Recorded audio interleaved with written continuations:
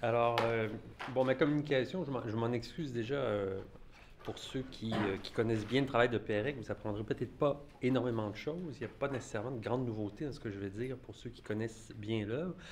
Mais compte tenu de l'importance des sons dans plusieurs de ces textes et des liens entre l'œil et l'oreille, d'une part, et d'autre part, de mon amour indéfectible pour son travail dont je n'ai pas eu souvent l'occasion de parler depuis plusieurs années, c'était trop beau. À tout le moins de rappeler certains traits de son œuvre qui ont un écho direct avec le sujet de cette journée. Alors, c'est pas un hasard si Georges Perec aimait autant créer des mots croisés. Hein. Vous savez peut-être qu'il faisait les mots croisés pendant plusieurs années pour le journal Le Point. Ce qui l'intéressait d'abord et avant tout, c'était la lettre. Chaque jour, Perec faisait ses gammes comme un musicien. Il répétait, s'échauffait avec des exercices à contrainte. Mais la lettre n'a pas que des vertus formelles pour lui, elle a aussi une valeur diégétique importante dans ses textes, voire existentielle. La lettre est parfois un piège ou un leurre ou une mémoire. Pensons par exemple à ce premier souvenir dans W ou le souvenir d'enfance, alors qu'il a 3 ans, entouré de tous les membres de sa famille qui s'extasient car il aurait désigné une lettre hébraïque en l'identifiant, une lettre dont le nom, je cite, aurait été gamète ou gamelle. Non seulement le premier souvenir s'associe à une lettre, mais aussi à une mémoire familiale, souvenir d'une famille rapidement broyée, brisée par la guerre. Cette lettre hébraïque se voit remplacée par W, lettre renvoyant, donc dans ce livre, W au souvenir d'enfance, lettre renvoyant à une ville aux allures sportives qui se révèle en vérité un véritable camp de concentration. On songe aussi à la finale de La vie mode d'emploi, alors que Bartlebooth meurt avant d'avoir pu compléter son puzzle, le 439e des 500 qu'il devait reconstituer. Le trou noir de la seule pièce qui n'est pas encore posée, je cite, dessine la silhouette presque parfaite d'un X. Or, celle qu'il a entre ses doigts, je cite à nouveau, a la forme, depuis longtemps prévisible dans son ironie même, d'un W.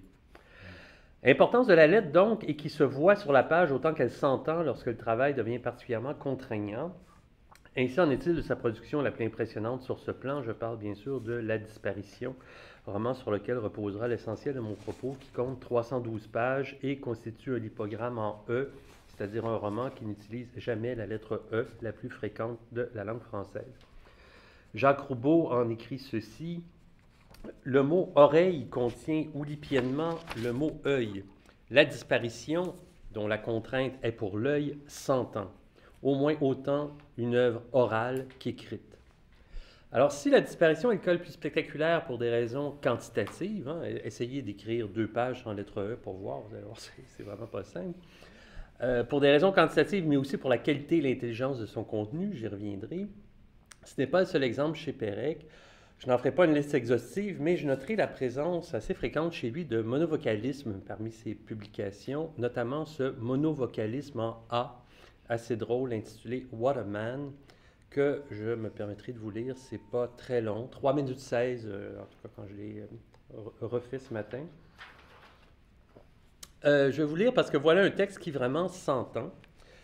Le titre nous laisse imaginer que nous allons entrer dans une vie d'homme remarquable d'une manière ou d'une autre. Alors attention, feu d'artifice à l'horizon, et je vais essayer de ne pas trop bafouiller parce que c'est vraiment pas un texte très facile à lire. Donc, What a Man.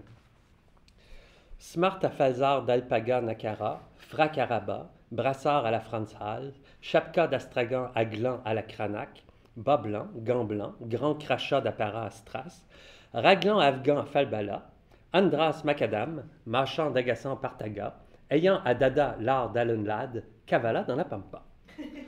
Passant par là, pas par hasard, marchant à grands pas, bras ballants, Armand d'Artagnan, craque pas bancal, As Alassane A, l'agrafa. Car l'an d'avant, dans l'Arkansas, flashback. Caramba, clama Max, pas cap, l'Ansandras. Par Allah, t'as pas la baraka, cracha Max. Par Satan, bava Andras. Match pas banal. Andras Macadam, campagnard pas bavard, bravant Max Van Zapata, malabar pas marrant. Sa barda, sa castagna dans la cagna cracra, sa balafra, ça a la malle, ah là là, splatch, paf, scratch, bang, crack, ramdam astral. Max planta sa navaja dans l'avant-bras d'Andras. Ça ratapa. Ça va pas, Fada, brama Andras, sa phalange grand fracas. Max l'accabla. Ah ah! Cas flagrant d'asma sagrada. Ça va par ça? Bâtard, vachard, vachard, cassera à la flanc, râla Andras, blafard. Bang, bang! Andras Macadam cracha sa valda. Max l'attrapa dans le baba, flancha, flagada, agar, raplapla. Parachab, Maharaja d'Alcantara, va Barabas, Candandras. Alas, alas, Anna Max, clamsant. Andras Macadam à Alcatraz, Armand d'Artagnan avança dans sa saga, cravatant l'anard Abraham Hawks à Rabat, passant à tabac Clark Marshall à Jaffa, scalpant Frank Madman Santa Campana à Malaga, fracassant Baltar, canardant Balthazar Stark à Alma-Ata, Kazakhstan, massacrant Pascal Achard à Granada, cachant l'Aga Khan dans sa jag à Makassar, acclamant la Calas à la Scala, gagnant la Canasta à Jakarta, dansa samba à Java, à Sarda, à Raspa, à Cha-Cha-Cha à Caracas, valsant à Badar Abbas, adaptant Franz Kafka à l'Alhambra, Gada à l'Alcazar, cravant Tsara, Char à Bataclan, Hans Fallada à Harvard, paraphrasant Chaban à Cajarc, calfatant Yatch, catamaran, chalant à Grand Bassam, sablant à Ara, Anaps, cramant d'Ayala, allant dans sa Packard d'Atlanta à Galahad's Ranch, Kansas, lampant Schnaps, Grappa, Marc, Armagnac, Marsala, avalant Calamar à l'ananas, Taramas en safran, Gamba, Cantal, Clams d'Alaska, chassant Panda à Madagascar, chantant Mal, Bach, Brahms, Franck à Santa Barbara, Barman à Clamart, Vatman à Gand, marchand d'Aba à Panama, Dagar Agar à Arras, Damak à Caranta, charmant à Ankara, la vamp Amanda, la star dans Twas Man as Tall as Caracalla, catchant à Marmara, dans la Casbah d'Akbar, Nabab d'Agra, grand flambard passant d'anthrax nasal sans mal, Tartare dans sa datcha à Karl-Markstadt, Sarrasan dans l'alarmant Graba à drap blanc, lançant At last, glas fatal, abracadabra. Et c'est signé Gargas Parak. Voilà. Alors, la disparition rejoue à une échelle beaucoup plus spectaculaire l'effet Waterman avec les risques attribuables à une contrainte bien visible. Hein, comme l'écrit Marcel Benabou dans la préface à l'édition de Waterman, il y a une édition avec 342 notes, je crois, c'est fou. Donc, je cite Benabou. « Il ne faudrait pas que l'évidence massive de la contrainte, qui en l'occurrence ne saurait être dissimulée, vienne faire passer au second plan le contenu même du texte. Trop souvent, dans ces textes à contrainte forte, le lecteur, ne voyant qu'une démonstration de virtuosité, se croit autorisé à faire l'économie d'une lecture véritable. En vérité, un texte écrit sous une contrainte aussi aisément identifiable exige du lecteur une attention redoublée, car, par la réduction drastique qu'elle impose au vocabulaire, la contrainte oblige l'auteur à enfermer, dans chacun des mots autorisés, une pluralité, pour ne pas dire une infinité, de sens et de messages. » Alors, il y aura en effet, à la sortie de la disparition, en 69, des accueils enthousiastes, mais aussi des persiflages du genre « oui, c'est bien impressionnant ces acrobaties, mais on se lasse un peu à la longue ». J'aimerais de mon côté indiquer que La disparition est un roman polyphonique extrêmement riche, qui est à la fois un lipogramme, un livre sur la littérature, marqué par une forte et souvent très drôle intertextualité, ainsi que par une puissante métatextualité. C'est aussi un polar, un texte politique, un texte sur la filiation et sur la perte de sens. Et que tout cela, le roman l'est largement par et grâce à la contrainte qui se voit autant qu'elle s'entend. Alors, comme l'histoire est complexe, je vais d'abord essayer de la résumer. Ça commence avec un bref avant-propos un peu étrange, qui est l'histoire d'une tuerie inaugurale suite à l'annonce d'un manque de nourriture. On risquait la mort par inanition, ce qui déclenche une révolte et des massacres en règle. Alors, l'avant-propos se termine sur les mots suivants. On pillait, on violait, on mutilait, mais il y avait pis. On avilissait, on trahissait, on dissimulait. Nul n'avait plus jamais un air confiant vis-à-vis d'autrui. Chacun haïssait son prochain. Cet avant-propos semble n'avoir rien à voir avec ce qui suit, ce qui est d'autant plus étonnant que le titre en est le suivant, où l'on saura plus tard qu'ici s'inaugurait la damnation. Il est vrai cependant que cette tuerie inaugurale en annonce d'autres. Alors tout commence avec les aventures d'Anton Voil, dont le nom en soi est l'annonce de l'absence et de la perte du E.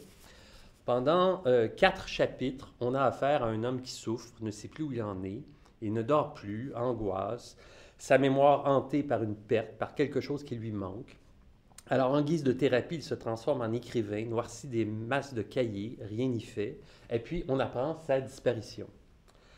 Ses amis essaient de comprendre, est-ce que c'est un suicide, un assassinat, une fuite? Il a fait parvenir à tout le monde, tous ses amis, tous ceux qui l'entourent, un message codé qu'on cherchait à déchiffrer. La recherche d'Anton est amorcée par un de ses grands amis qui s'appelle Amory Conson. C'est la moindre des choses que Voile soit ami de Conson. L'enquête avance un peu, piétine, on fouille les cahiers d'Anton. Finalement, différents individus liés d'une manière ou d'une autre à Voile vont se retrouver dans une grande maison à Azincourt, lieu clos où, de révélation en révélation, de détail en détail et de coup de théâtre en coup de théâtre, l'histoire de la disparition va être révélée. Elle devient l'histoire d'une damnation, qui est appelée une malédiction sans E. C'est une histoire de famille qui est une histoire d'horreur où le père, le patriarche, par folie, à cause de la mort de son fils, décide de tuer ses autres enfants et leurs descendants. Il y a donc une prétendue malédiction originelle, le massacre de tous ceux qui appartiennent à ce clan, une marque sur le corps qui indique l'appartenance à ce clan, qui est présentée comme, je cite le roman, une sorte de, ça c'est pas dans la citation, de harpon à 3 dards ou main à 3 doigts, signal maudit du malin paraphant au bas d'un manuscrit qu'un faucillon noirci. On reconnaîtra là une sorte de E stylisé. À commencer par Anton Voile, ils sont voués à disparaître parce que nés dans un certain lignage. Tous ceux qui se trouvent dans la maison se rendent compte qu'ils sont liés génétiquement. Dans le roman, il y a toute une série d'histoires de gémellité, de jumeaux perdus retrouvés, d'abandon et de retrouvailles, de vrais et de faux pères qui se révèlent. Au bout du compte, suivant la loi, ils mourront, le dernier tué par le policier qui est de mèche avec le patriarche, ce qui est normal puisque la police représente la loi. Au moment de la sortie, on ne s'est pas intéressé qu'à la contrainte. On a ainsi vu dans ce roman la reconstitution fictionnelle et burlesque de l'affaire Ben Barka, dont le nom apparaît d'ailleurs dans ces pages. Ça tombe bien, Barka, il n'y a pas de E.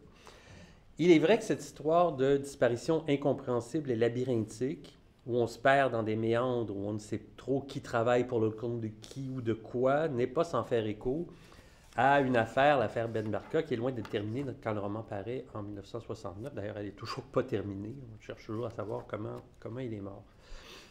Cette lecture politique peut aussi être interprétée autrement. Je dirais que de même qu'un autre roman précédent de Perec, un court roman qui s'intitule « Quel petit vélo à guidon chromé au fond de la cour », malgré son aspect burlesque, était une véritable critique de la guerre d'Algérie.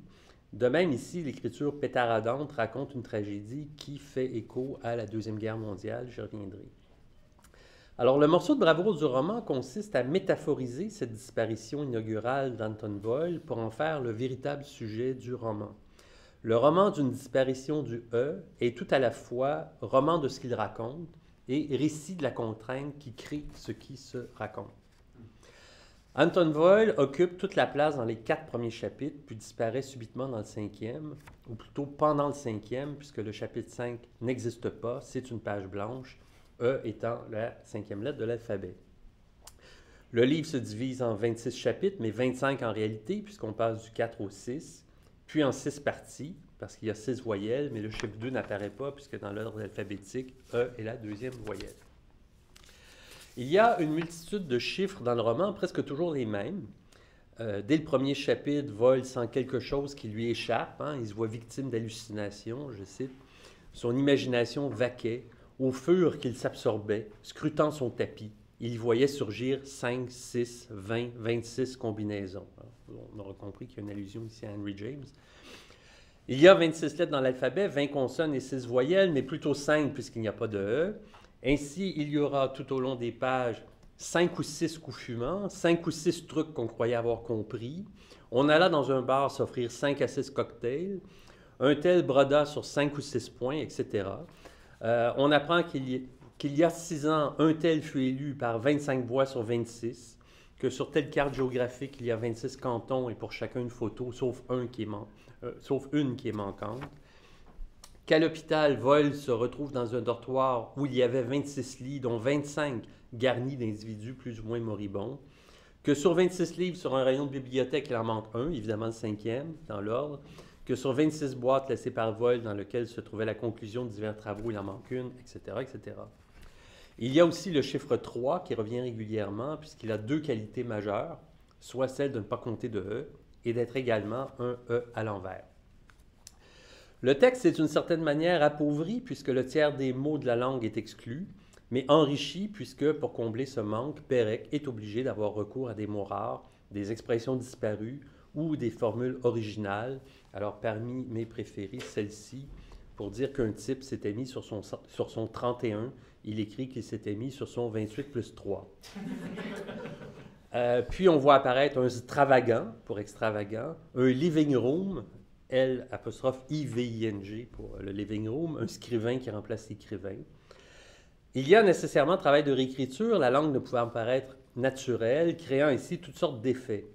Un exemple qu'on pourrait prendre dans toutes les pages, donc c'est un petit passage, je le donne en exemple, je vous ai donné, page 24-25, Voil va se faire opérer, il ne comprend rien de son état, il est complètement désespéré, et un otorino lui dit qu'il a des problèmes de respiration et qu'il faut gratter sa cloison nasale. Alors c'est le passage que je vous ai donné, c'est le bas de la page, un passage très court, le paragraphe qui commence en bas de la page 24. 3 jours plus tard, Voil montait sur un chariot puis passait au billard. Chloroformisation. Puis l'otorino introduisit dans son tarin un trocard. L'incision du tractus olfactif provoqua la nasodilatation dont l'otorino profita illico, scarifiant au grattoir d'Obradovitch la cloison. L'abrasion au burin suivit, puis l'occlusion qu'il fit s'enfaiblir, s'aidant du poinçon à pas noir qu'un Anglais avait mis au point 3 mois plus tôt. Alors il pratiqua la ponction du sinus, dont il fit sortir au bistouri un fungus malin, puis put accomplir son but final, l'ustion du tissu nodal.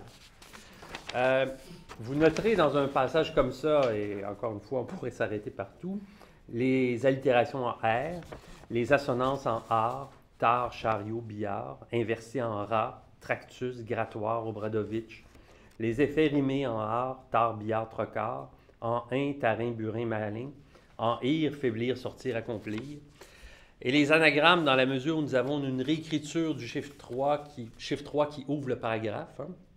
Chiffre maudit, puisque l'envers du E, ce manque, cette absence, qui explique le passage de Voil sur le billard. Donc 3, on le retrouve dans chariot, otorino, introduisit, grattoir, sortir, bistouri, etc.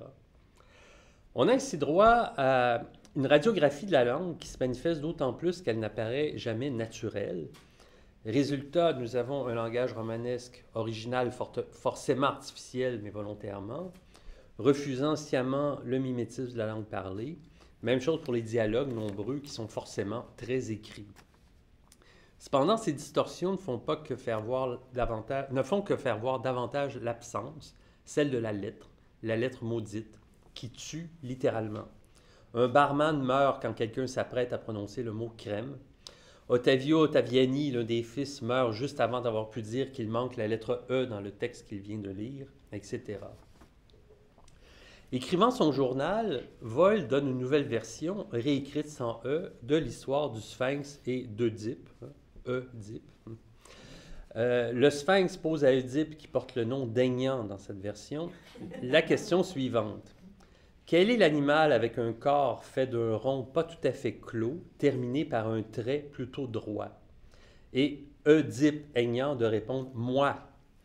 Alors, c'est très semblable au trait distinctif des membres du clan et par conséquent à un E. L'histoire d'Oedipe est fondamentale pour la famille qui subit cette vengeance puisqu'ils se rendront compte, tous, en fait que pas tous, mais que plusieurs d'entre eux ont couché ensemble sans savoir qu'ils étaient du même sang. C'est ainsi que l'absence d'une lettre permet un retour à un mythe fondateur de l'Occident. En même temps, on a affaire à un renversement du mythe puisque Oedipe tue son père Laïos, alors qu'ici la vengeance est ourdie par le père qui veut tuer sa descendance. Le mythe originel se confond avec la langue, la possibilité de raconter, puis d'écrire les histoires. Il est impossible de tout dire, de tout révéler, puisqu'il manque la présence la plus importante, la lettre essentielle, la plus utilisée. Voil vit dans un univers de signes qui masquent et montrent en même temps l'absence du E. C'est pas sans rappeler la lettre volée, et d'ailleurs, il est fait allusion dans le roman à un détective qui s'appelle Dupin, qui, de nos jours, apprend-on, manque de peau. Donc, sous des airs burlesques, c'est aussi une histoire assez terrible sur la mort. Dans un article, Warren Mott affirmait qu'il y avait dans ce roman 1 789 morts violentes. Alors, je ne sais pas comment il les a comptées, mais en tout cas, sans les compter, on voit qu'il y en a beaucoup. Autant dans l'avant-propos, la mort semble gratuite, touche tout le monde, autant par la suite, elle attaque de manière chirurgicale les descendants nombreux de cette famille. La loi que doivent subir les membres de la famille, les membres du clan, c'est explicite dans le texte, est la loi du talion, traduction dans le roman de la damnation. Voile sait qu'il y a quelque chose à chercher qui concerne son origine. C'était, je cite, avatar d'un noyau vital dont la divulgation s'affirmait tabou, substitut ambigu tournant sans fin autour d'un savoir, d'un pouvoir aboli qui n'apparaîtrait plus jamais. Son salut viendrait de pouvoir nommer cet innommable peut-être, mais il n'y parvient pas. Histoire d'une filiation maudite, d'une damnation originelle, on l'apprend dans l'avant-propos, elle rappelle aussi, inévitablement, et j'en arrive à la Deuxième Guerre, les pogroms et l'histoire juive. Chacun dans le roman est poursuivi sans savoir pourquoi, uniquement à cause de la lignée dont il fait partie. Ils ont tous un même signe distinctif, un sillon blafard ayant la vague forme d'un E qui peut rappeler l'étoile jaune, signe de l'éclatement du social et de sa reformation autour d'une haine.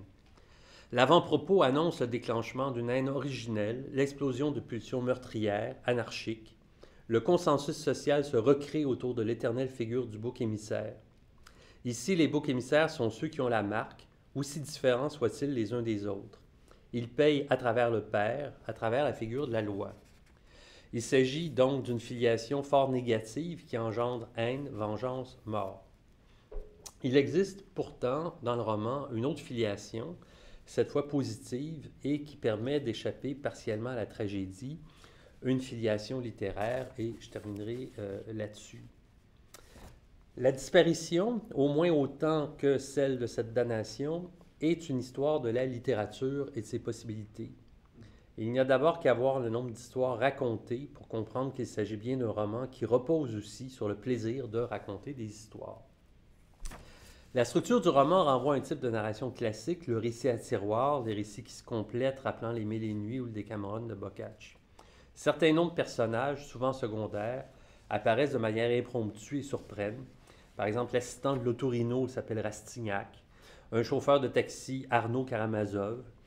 Le policier qui met le point final à cette histoire se nomme Aloysius Swan. C'est celui qui dit que son nom a pour signification « blanc signal ». Blanc parce que c'est lui qui efface tout. Les allusions directes ou indirectes à des auteurs sont légion, Kafka, Laurie, Flaubert, Verne, Henry James, Sophocle, bien sûr, Roussel, car il nous faut d'abord à tout prix savoir la signification qu'a l'inscription du blanc sur un bord de billard. Il y a des transformations de titres. Le monde des noms A de Van Vogt devient la saga du nom A, et le roman d'Aragon devient Blanc ou l'oubli au lieu de Blanche ou l'oubli. Il y a des auto-allusions, comme au chapitre 1, qui d'abord a l'air d'un roman jadis fait où il s'agissait d'un individu qui dormait tout son sou, ce qui est une allusion évidente à Un homme qui dort, roman de Perec publié en 1965. Il y a les allusions à des textes d'auteurs transformés pour l'occasion. Olga raconte que, donc c'est un des membres de la famille qui va mourir, Olga raconte que dans telle circonstance, un tel allait se fâcher à l'image d'un albatros saisi par un marin rigolard. Bonjour Baudelaire. Ajoutons aussi des résumés, comme celui de Moby Dick, 536 pages serrées dans mon édition anglaise, ramenées ici à 4 pages et 6 lignes, ce qui est un peu frustrant pour Melville.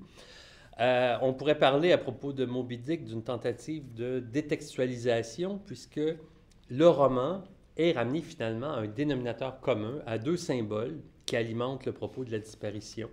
Donc le trou, fond abyssal où se terre Moby Dick, l'obsession qui gruge toutes les forces d'Achab, qui fait que la réalité devient un véritable trou noir, et le blanc, le cachalot blanc dont la blancheur vient masquer tout l'espace, fait disparaître l'univers au profit de sa seule présence.